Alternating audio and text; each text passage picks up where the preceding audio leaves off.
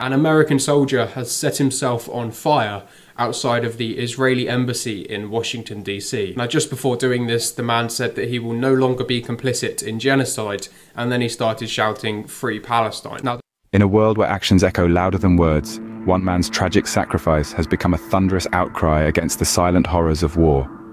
This is not a tale of a fallen soldier in a battlefield. Rather, it is a story of a soldier who fell fighting in a war of conscience, in the very heart of a peaceful city.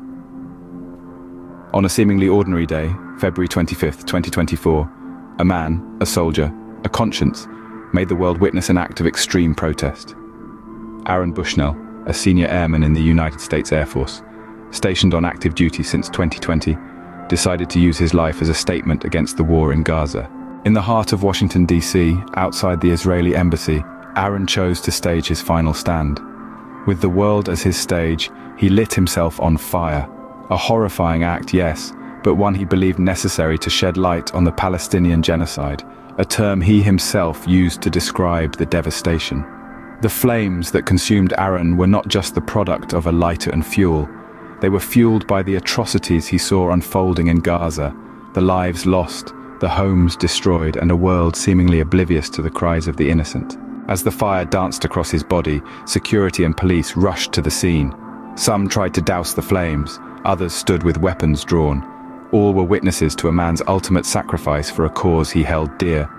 His self-immolation, a form of protest with a long and tragic history, was not just a cry for help, but a demand for attention, a call to action. It was a plea to the world to open their eyes to the reality of the war in Gaza. A war that had claimed not just the lives of Palestinians, but now a US airman as well. In the aftermath of this shocking incident, the world has been left to grapple with the implications of his actions. Was it a suicide or a self-sacrifice? Was it an act of despair or a statement of protest? The answers to these questions may vary depending on perspective, but one thing is clear. Aaron Bushnell's act has forced us to confront the harsh realities of the conflict in Gaza.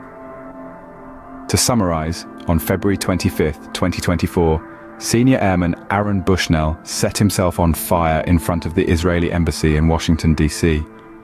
His act of self-immolation was a protest against the war in Gaza, a war he described as a genocide against the Palestinians.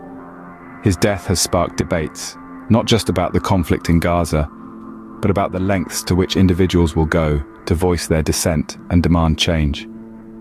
His sacrifice will forever be etched in history as a testament of one man's stand against injustice.